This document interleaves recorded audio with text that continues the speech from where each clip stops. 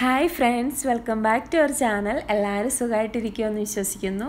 ഇന്നത്തെ നമ്മുടെ വീഡിയോ ഒരു റിക്വസ്റ്റഡ് വീഡിയോ ആണ്. വേറെ ഒന്നുമല്ല, PCOD അല്ലെങ്കിൽ PCOS ഉള്ളവർക്ക് വേണ്ടിയിട്ടുള്ള ഒരു വെയിറ്റ് ലോസ് ഡയറ്റ് പ്ലാൻ ആണ്. അപ്പോൾ ഇതിനു മുമ്പും ഞാനൊരു വെയിറ്റ് ലോസ് പ്ലാൻ ചെയ്തിട്ടുണ്ട് PCOD അല്ലെങ്കിൽ PCOS ഉള്ളവർക്ക്. അതിൻ്റെ ലിങ്ക് ഞാൻ ഡിസ്ക്രിപ്ഷൻ ബോക്സിൽ കൊടുക്കാം. കാണാത്തവരുണ്ടെങ്കിൽ കണ്ടു നോക്കുക. നിങ്ങൾക്കിപ്പോൾ PCOD അല്ലെങ്കിൽ PCOS ഉണ്ടെന്ന് അറിയുമ്പോൾ തന്നെ ടെൻഷൻ അടിക്കേണ്ട യാതൊരു കാര്യവുമില്ല. മാറ്റിയെടുക്കാൻ പറ്റാത്ത ഒരു മാരക രോഗമൊന്നും അല്ല ഇത്. നമ്മുടെ ലൈഫ് സ്റ്റൈലിൽ ചെറുതായിട്ടുള്ള കുറച്ച് ചേഞ്ചസ് ഒക്കെ കൊണ്ടുവന്നാൽ സുഖമായിട്ട് മാറ്റിയെടുക്കാൻ പറ്റുന്ന ഒരു രോഗമാണ് ഈ PCOD അല്ലെങ്കിൽ PCOS.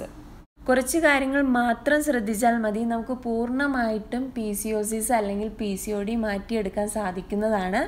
അതിൽ ഒന്നാമത്തെ കാര്യം എന്ന് വെച്ചാൽ നമ്മൾ ഷുഗറിനോട് പൂർണ്ണമായിട്ടും നോ പറയണം.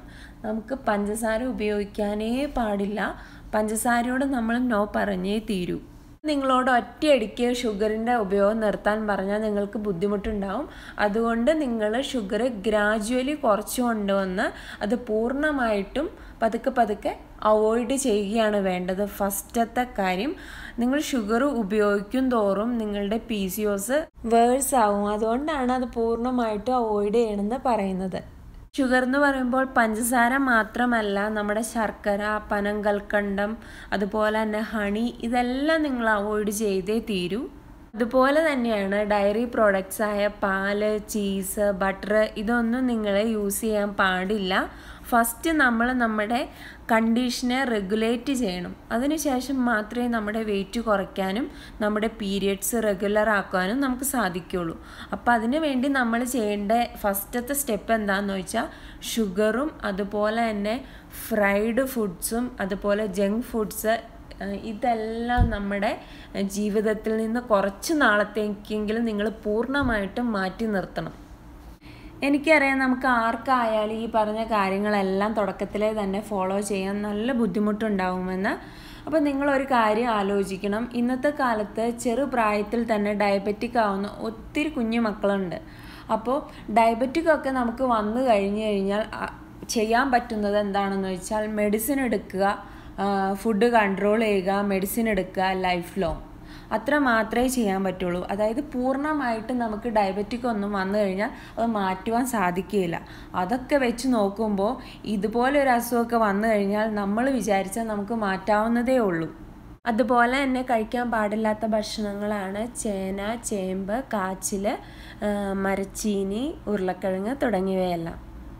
അപ്പോൾ ഇനി നമുക്ക് നമ്മുടെ ഡയറ്റിലേക്ക് കിടക്കാം. അപ്പോൾ നിങ്ങൾ രാവിലെ എഴുന്നേറ്റാലുടൻ വെറും വയറ്റിൽ ഒരു ഗ്ലാസ് ചൂടുവെള്ളമോ അല്ലെങ്കിൽ ഒരു ഗ്ലാസ് ചൂടുവെള്ളത്തിൽ ഒരല്പം ചെറുനാരങ്ങ ചേർത്തുള്ള വെള്ളമോ നിങ്ങൾക്ക് കുടിക്കാം. അത് കുടിച്ച് ഒരു 30 മിനിറ്റ്സ് ഒക്കെ കഴിഞ്ഞ് കഴിയുമ്പോൾ നമ്മുടെ ചായ കുടിക്കാം. ചായയായിട്ട് നിങ്ങൾ കുടിക്കേണ്ടത് ടെർമറിക് ടീ ആണ്. അതെങ്ങനെയാണ് ഉണ്ടാക്കണേന്നുള്ളത് നമ്മുടെ ചാനലിൽ തന്നെയുണ്ട്.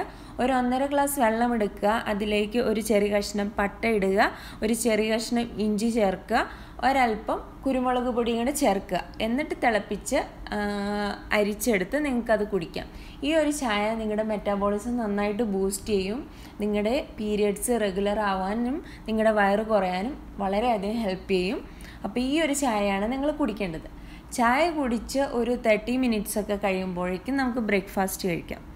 ബ്രേക്ക്ഫാസ്റ്റിനുള്ള നിങ്ങളുടെ ഓപ്ഷൻസ് എന്ന് പറഞ്ഞാൽ റാഗി കൊണ്ടുള്ള 2 ഇഡ്ഡലിയോ അല്ലെങ്കിൽ സാദാ ഇഡ്ഡലി ആണെങ്കിൽ അതായാലും 2 എണ്ണം, ദോശയാണെങ്കിൽ 2 ചെറിയ ദോശ, അതുപോലെ തന്നെ ദോശയുടെ ബാറ്ററിൽ കുറച്ച് പച്ചക്കറിയൊക്കെ അരിഞ്ഞിട്ടിട്ടുള്ള ഊത്തപ്പം, അതാണെങ്കിലും 2 എണ്ണം നിങ്ങൾക്ക് എടുക്കാം.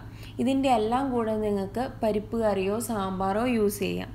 തേങ്ങാ ചട്നി യൂസ് ചെയ്യരുത്. ഇനി നിങ്ങൾക്ക് നമ്മുടെ നുറുക്ക് ഗോതമ്പ് കൊണ്ടുള്ള ഉപ്പുമാവാണെങ്കിൽ ഒരു ചെറിയ ബൗള് ഉപ്പുമാവ് കഴിക്കാം. റവ കൊണ്ടുള്ള ഉപ്പുമാവാണെങ്കിലും ഒരു ചെറിയ ബൗള് ഉപ്പുമാവ് കഴിക്കാവുന്നതാണ്. ഒന്നും നിങ്ങൾക്ക് ഇഷ്ടമില്ലെങ്കിൽ ഒരു ചെറിയ കഷ്ണം ഗോതമ്പ് പുട്ടും കുറച്ച് കടലക്കറിയും നിങ്ങൾക്ക് കഴിക്കാം. ചെറുപയർ കൊണ്ടുള്ള ദോശ വളരെ നല്ലതാണ്, അതും വേറൊരു ഓപ്ഷനാണ്. പക്ഷേ നിങ്ങൾ ബ്രേക്ക്ഫാസ്റ്റ് ആയിട്ട് അപ്പമോ ഇടിയപ്പമോ പത്തിരി, പാലപ്പം ഇതൊന്നും എടുക്കാൻ പാടില്ല. ഗോതമ്പ് കൊണ്ടുള്ള അല്ലെങ്കിൽ പയറുവർഗ്ഗങ്ങൾ കൊണ്ടുള്ള ബ്രേക്ക്ഫാസ്റ്റ് ആയിരിക്കണം നിങ്ങൾ എടുക്കേണ്ടത്. പീസിയോസിസ് ഡയറ്റ് പ്ലാൻ്റെ ഒരു പ്രത്യേകത എന്താണെന്ന് വെച്ചാൽ നമ്മുടെ ഡയറ്റിൽ നമ്മൾ പയർ പരിപ്പ് വർഗ്ഗങ്ങളും ഇലക്കറികളും വെജിറ്റബിൾസും വളരെയധികം ഉൾപ്പെടുത്തണം എന്നുള്ളതാണ്. എന്നാൽ മാത്രമേ നമ്മുടെ ഹോർമോണൽ ഇംബാലൻസിനെ നമ്മൾക്ക് ബാലൻസ് ചെയ്ത് കൊണ്ടുവരാൻ സാധിക്കുകയുള്ളൂ. ബ്രേക്ക്ഫാസ്റ്റ് എല്ലാം കഴിഞ്ഞ് ചെറിയ ജോലികളെല്ലാം ചെയ്യുക, അല്ലെങ്കിൽ നിങ്ങൾക്ക് വർക്കൗട്ട് ചെയ്യാൻ ഇഷ്ടമുള്ളവരാണെങ്കിൽ വർക്കൗട്ട് ചെയ്യുക. ഒരു 10-11 മണിയൊക്കെ ആവുമ്പോൾ നിങ്ങൾക്ക് വിശക്കുകയാണെങ്കിൽ ഏതെങ്കിലും ഒരു ഫ്രൂട്ട്സ് നിങ്ങൾക്ക് കഴിക്കാവുന്നതാണ്. ഇനി ഫ്രൂട്ട്സ് കഴിക്കാൻ താല്പര്യമില്ലെങ്കിൽ നിങ്ങൾക്ക് ഒരു ഗ്ലാസ് മോരും വെള്ളം കുടിക്കാവുന്നതാണ്.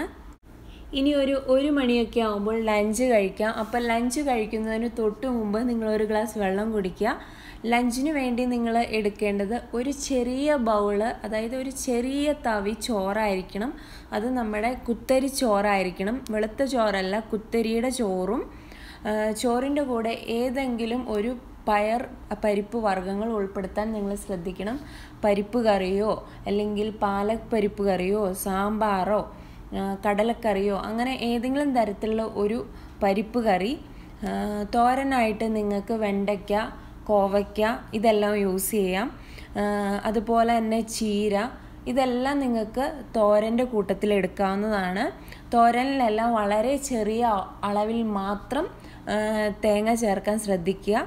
അതുപോലെ കറികൾ കൂടുതൽ എടുത്തിട്ട് ചോറ് വളരെ കുറച്ച് മാത്രം എടുക്കുക.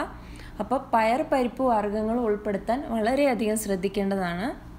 ഇനി നോൺ വെജ് ഇല്ലാതെ പറ്റില്ല എന്നുള്ളവരാണെങ്കിൽ നിങ്ങൾക്ക് മീൻ കറി വെച്ചത് ഉപയോഗിക്കാവുന്നതാണ്. വറുത്തതും പൊരിച്ചതും ഒന്നും കഴിക്കാൻ പാടില്ല. അതുപോലെ ചിക്കനും ബീഫും യൂസ് ചെയ്യാൻ പാടില്ല. ഇനി മീനിലാണെങ്കിലും മത്തി, അയല, ചൂര ഈ തരത്തിലുള്ള മീനുകളാണെങ്കിൽ വളരെ നല്ലതാണ്. ഇതിൽ വളരെയധികം omega-3 ഫാറ്റി ആസിഡ് അടങ്ങിയിട്ടുണ്ട്. ഈ മീനുകൾ ഉപയോഗിക്കുകയാണെങ്കിൽ വളരെയധികം നല്ലതാണ്. ഇത്രയൊക്കെ കഴിച്ചിട്ടും നിങ്ങളുടെ വിശപ്പ് നിങ്ങൾക്ക് കൺട്രോൾ ചെയ്യാൻ പറ്റുന്നില്ലെങ്കിൽ നിങ്ങൾക്ക് സലാഡ്സ് കഴിക്കാം. ഉച്ചത്തെ ഭക്ഷണം എല്ലാം കഴിഞ്ഞ് കഴിയുമ്പോൾ എല്ലാവർക്കും ഒരു ക്ഷീണമൊക്കെ ഉണ്ടാവും. എന്നും പറഞ്ഞ് നിങ്ങൾ പോയി നേരെ ഇരിക്കുകയോ കിടക്കുകയോ ചെയ്യാൻ പാടില്ല. അതുപോലെ പകൽ ഉറങ്ങാനും പാടില്ല. നിങ്ങൾ വേറെ എന്തെങ്കിലുമൊക്കെ ഒരു ആക്ടിവിറ്റീസ് ചെയ്തുകൊണ്ടിരിക്കുക. ഇനി വൈകിട്ട് ഒരു 4-4:30 ആകുമ്പോൾ ഒരു ഗ്രീൻ ടീ കുടിക്കാം. ഗ്രീൻ ടീയുടെ കൂടെ നിങ്ങൾക്ക് ഒരു 5 ബദാമോ അല്ലെങ്കിൽ ഒരല്പം കപ്പലണ്ടിയോ അല്ലെങ്കിൽ കുറച്ച് കടല വറുത്തതോ കഴിക്കാവുന്നതാണ്.